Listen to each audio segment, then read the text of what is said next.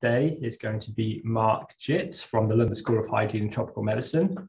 He's a professor in vaccine epidemiology, and with the title of just optimal vaccination strategies.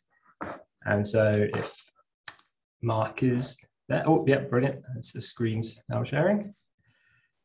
I will pass over to him to kick us off for today. So thank you, Mark. Great, thank you. Thanks for the introduction, Ed, and thank you for inviting me to speak. It's fantastic to be here. I can see lots of people on the panelists and the audience whom many of you I know, many of you, your papers I've read, so I'm delighted to be able to interact with you in this session too. And I've also been given a very attractively broad title, Optimal Vaccination Strategies, which really enables me to speak about most things I've been doing in the last year or so, which is fantastic. But it's also so broad that I started off asking, well, what do we actually mean by this title? What am I going to speak about? And so I did the sort of first thing an undergraduate would do if they got an essay topic, which is put it into Wikipedia and see what you get. And so if you put optimum into Wikipedia, you get you get redirected to to a page on mathematical optimization, and you start off by looking at the optimization problem, which is a great place to start, especially at a workshop organized by the Newton Gateway for Mathematics. And so I'm wondering whether I can frame this talk in terms of the optimization problem. Really, we do have an optimization problem. We have various constraints. The constraints might be, the doses of vaccines we have, the ability to distribute the vaccines, the amount of money we have to buy the vaccines, or to do other things that might control COVID, and we have an objective function. But the first thing is to ask, what is our objective function? What are we trying to optimize in the first place when you talk about optimum vaccine distribution? And so from the sort of discourse that's been going on both amongst maybe the sort of experts and also the general public, maybe there are a couple of different objective functions that we are trying to that we're trying to minimize or maximize. Maybe we're trying to minimize deaths, maybe we're trying to maximize health. Maybe we're trying to maximize some sort of measure of economic value, or there's just this general thing that I often get asked when I'm sort of interviewed by the media: when are we going to return to normal? So maybe if we can define this concept of returning to normal, maybe that's what we're trying to achieve as fast as possible through vaccination. So what I'm going to do is to actually talk about all these different objective functions and see what the literature has said about the ability to optimize our use of vaccines to achieve this, both in the UK and around the world. Okay, so let's start with the sort of maybe the most common problem that has been addressed in the literature, at least, which is optimal vaccine strategies to minimize deaths. So the optimization problem is we've got a certain supply of vaccines which changes over time maybe, and we want to minimize the number of deaths subject to that supply constraint. And so what does that look like? Well, the great thing is some of my colleagues just published a literature review on this topic on models of COVID-19 vaccine prioritization. It just came out in BMC Medicine, but it's already out of date. That's an indication of how quick the literature is moving. So the studies in high-income countries were reviewed up to about 3rd of March, and I'm going to talk about quite a lot of them. The low and middle-income country studies, we sort of repeated the review at the sort of like the final sort of round of peer reviews, just because there were so few of them, unfortunately, that it was actually worth digging deeper to make sure we were completely up to date. So those go to the 24th of September. And overall conclusion from this early literature, where the question was really, who do we give the vaccines to first, is the vast majority of studies found that if you're trying to minimize deaths, prioritizing vaccination of seniors, older adults, is optimal. I think that's not so surprising to maybe a lot of people in this audience. We've heard that message before. It's roughly what we're doing in the UK, and it's driven by this very famous, line here, but it's really a curve because the y-axis is a log scale, looking at age versus the risk of dying if you get infected with COVID. And this is a very, very sharply logarithmic scale. I mean, this now this was published in 2020. We now have more data points from different countries. It might be different in low and middle income countries. Unfortunately, the overall infection fatality rates might be higher. It might be different for different variants. Some of these variants look more severe. It might have because of the introduction of sort of new interventions like antivirals or monoclonal antibodies or so forth. But overall, this relationship, as you go up in age, the infection fatality rate increases exponentially. That relationship holds. So if you're rough for every sort of 10 years of age, your age goes up by, your risk of dying if you get COVID roughly goes up by an order of magnitude. That's a very, very sharp decrease. And I think that has been what's driven the vast majority of literature saying prioritizing vaccination of seniors is optimal. But the question is, why is it just most studies and not all studies? And there are a couple of studies that look at sort of cases where this might not be the case. And I'm going to look at a few examples just to see these situations. You might or may not think these are situations that happen in practice, but I think it's informative just to look at them. One is a paper by Dr. Laura Matrai, who I think is actually speaking later, which is fantastic. So I won't go into this so much, except to talk about her main conclusion, which was, well, minimizing deaths, vaccinate older adults first, unless you're in a situation with very high vaccine effectiveness and coverage. And basically that's saying, if you can reach herd protection very quickly, then sometimes it's better to vaccinate the high transmitters instead. And actually the rest of the literature talks about different cases where you're also trying to get to this point instead. So here's some work by Peter Jensen and Chris Bauch in Canada, looking at Ontario and saying, actually, if your vaccine is only available later on, then actually a strategy to interrupt transmission might actually avert more deaths than an age-based strategy, simply because you've built up so much herd immunity already that actually you can just knock, well, herd protection really, that you can knock the sort of proportion of people who are immune over the herd immunity threshold if you can vaccinate enough transmitters and actually stop transmission in the population. And then a third example I'd like to point out is some work by Nantasit Longasanatip and colleagues at Mahidol Moru in Thailand, really looking at conversely a low incidence setting where there hasn't been much infection.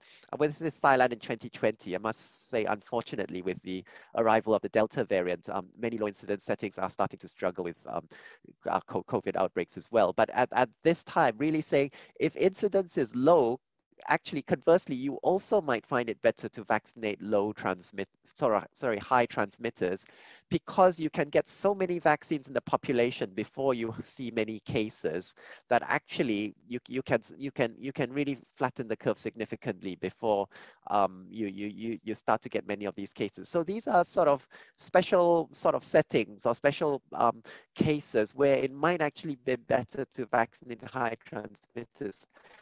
Unfortunately, well, fortunately or unfortunately, there are two things that might even further change the calculus in favor of vaccinating high sort of like the groups with the highest risk of dying rather than the highest transmitters, who are often not the same groups.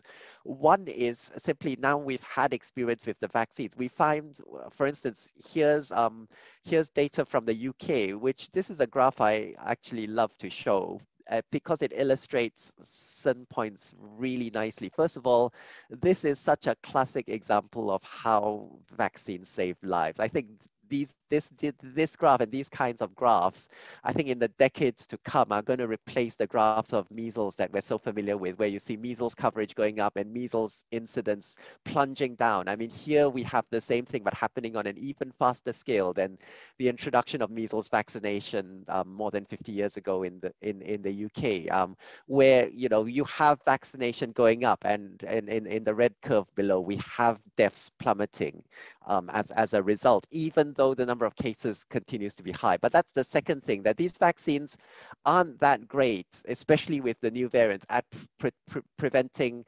transmission, preventing milder cases of COVID. But they are very good at preventing severe disease. And with the arrival at Omicron, that might even be further underlined. I think even 2 doses of these vaccines might be able to protect against severe disease due to Omicron, but without a booster, it doesn't look like the existing vaccines have much effect against transmission or mild disease. So there's also been a divergence between mild disease, which I'm going to talk about later, is a slight misnomer, since mild is not quite just a sort of like a sort of tickling cough or something like that. It can be quite nasty, but it doesn't result in death. So people survive, people recover from mild illness. And so there has been this divergence because the vaccines work so well against severe disease, but less well against mild disease. And I think that has further weighted the scales in favor of prioritizing the sort of most vulnerable groups. And I think, I mean, this was the live question about a year ago when the vaccines were first rolled out, but I think it's become another live question now in countries like the UK when we're thinking about boosters and maybe reformulated doses in the future. And unfortunately, still a very live question in many parts of the world where vaccine coverage is still extremely low. So in 1 year, many, like most countries in Africa, have unfortunately not been able to vaccinate a lower percentage of the population than what we reached in the UK within a few months, which is indication of what's the world's community has prioritized.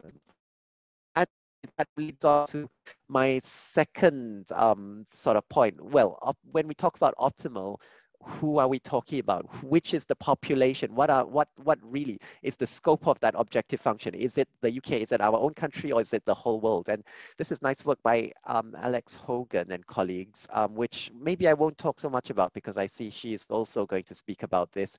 And I'm really glad there's a whole session on actually global allocation of vaccines, because I think that is the big question in 2022, and the emergence of Omicron has just underlined the importance of that, but really making the point that, well, allocating vaccines either by the overall population or by the over 65 population will prevent over twice as many deaths as the current way we're allocating, which is prioritizing high-income countries. It might not be a conscious decision that the world came together and said, we're going to allocate all the doses to high-income countries, but in practice, that's how the current system, which is based on ability to pre-order doses because some countries have more money than others, has led to. I think I talked a bit about Omicron already, but I think I want to add this in lastly, because I think this also brings back the relevance of asking who should we prioritize, but also even more starkly highlights the importance of global allocation of COVID vaccines. And so here's some work from Dr. Rosanna Barnard and other colleagues of mine at the London School, really looking at the coming Omicron wave in England and asking, well, under what situations will we get different levels of hospital admissions and deaths, and really making the point that the one event that will make the most difference is the rollout of the booster. Although even with the boosters, we could get fairly high incidence, especially in the more pessimistic scenarios about immune escape. But this also poses the problem. I mean, clearly, from the UK's perspective, the priority now is roll out the booster as fast as possible to as many people as possible. That's what's going to dampen the wave. What about countries for whom they haven't even rolled out the primary series, and let alone the booster? How do we solve this problem from a global point of view? Because if there's anything we've learned, it's not enough to say, well, now we've vaccinated our population, we've managed to prevent most deaths in the UK, when actually there are large populations that haven't the population level compromise, HIV and so forth, that really are great places for variants to emerge, and then don't have the access to the sort of levels of vaccination that might help to reduce transmission. So how are we going to solve this problem in 2022? Not just the UK problem, but actually the global question we have: how do we reduce transmission across the world using the existing tools?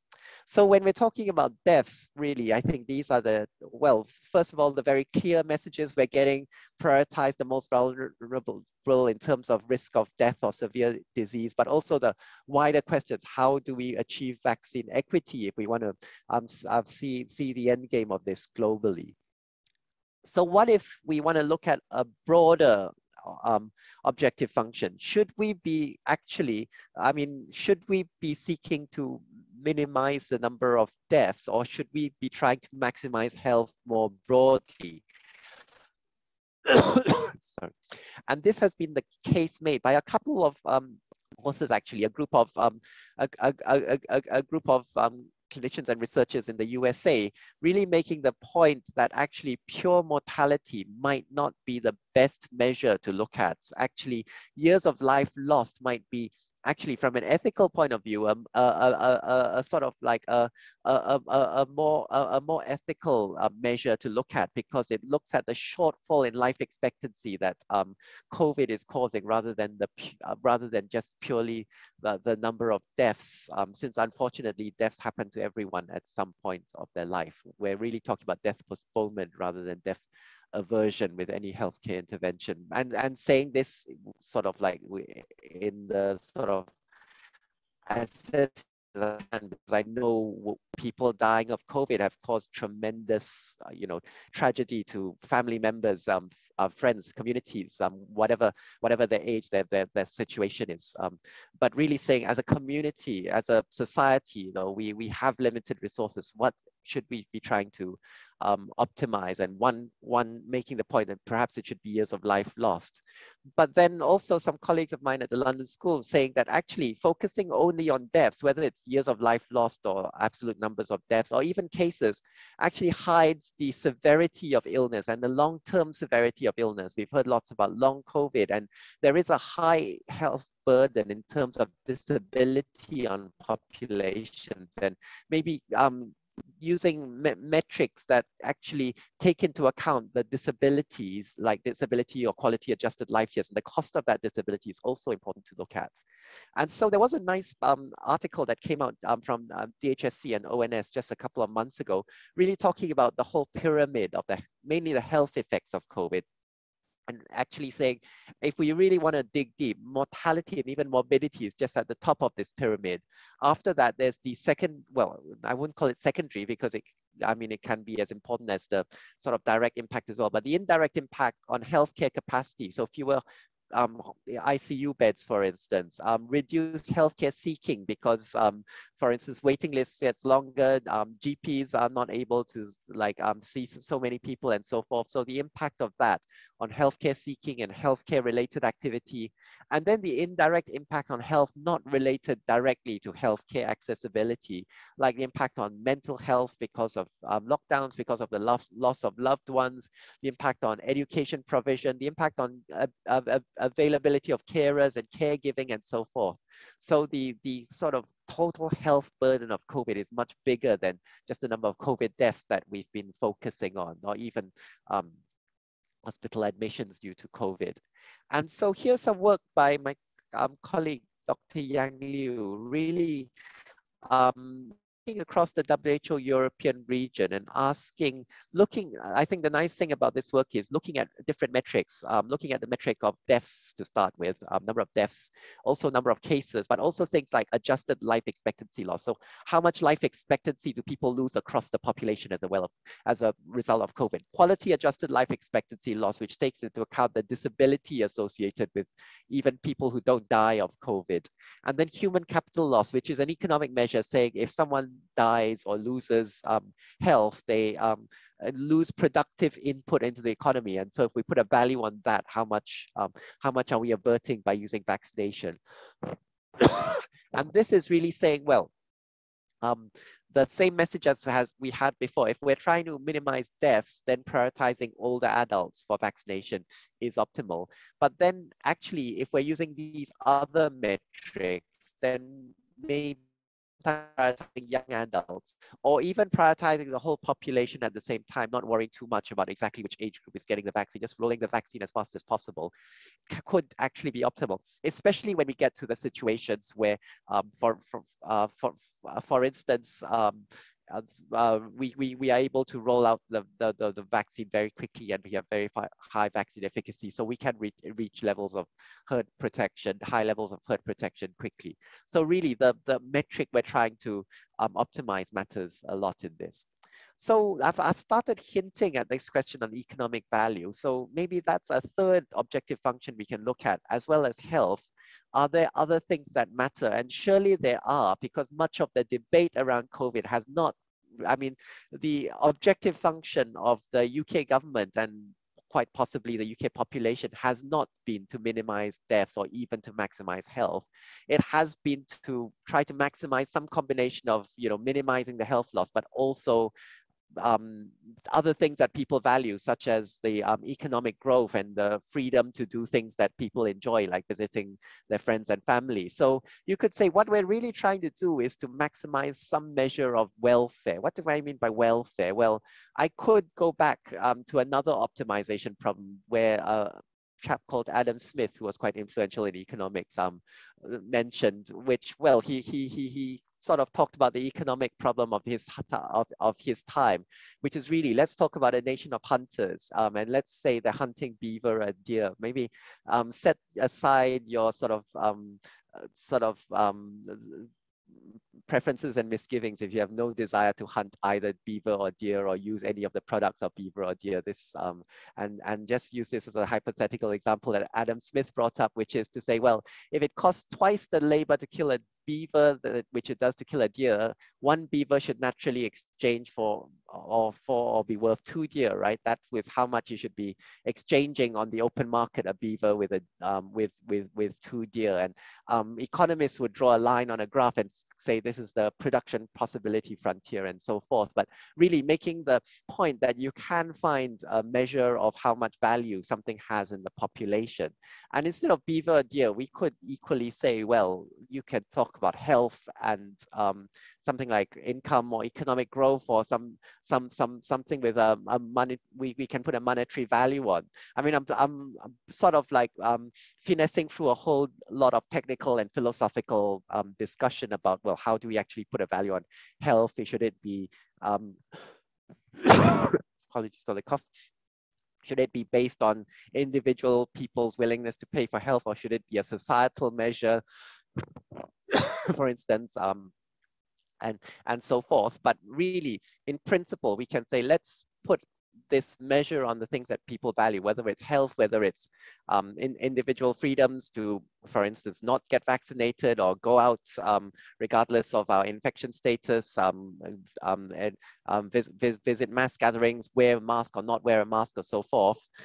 And our ability to have a job, earn income, and so forth. Let's put a value on this based on these sorts of exchanges. Then how do we maximize this? And there are a couple of conclusions people have reached. One very, it's very broad piece of analysis, I think making a very strong point is some work done last year by RAND Europe, really looking at the macroeconomic impact of vaccine distribution in different parts of the world, and having a model which really looks at the sectoral impact of vaccines on different parts of the economy, and then on different countries and trade between different countries, and really making the point that the wider global distribution of vaccines will boost economic growth, not just having more equitable economic growth, but actually help to boost economic growth even in the countries which have a lot of access to vaccines, because for global economic recovery to be achieved, actually, we need the sort of widest global distribution of vaccines. So that's one sort of perspective, a very macroeconomic perspective.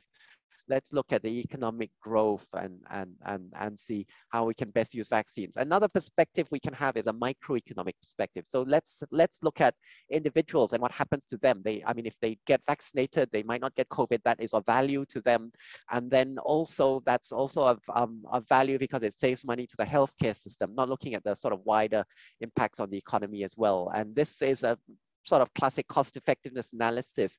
And this was done by, together with colleagues in Pakistan as well, looking at vaccination in Sindh province and looking at a situation where there have been already pretty large epidemics, and vaccines, as they will be rolled out in Pakistan, will not be rolled out fast enough to avert most of the cases of COVID because they've already happened. But really the point that the analysis was able to find that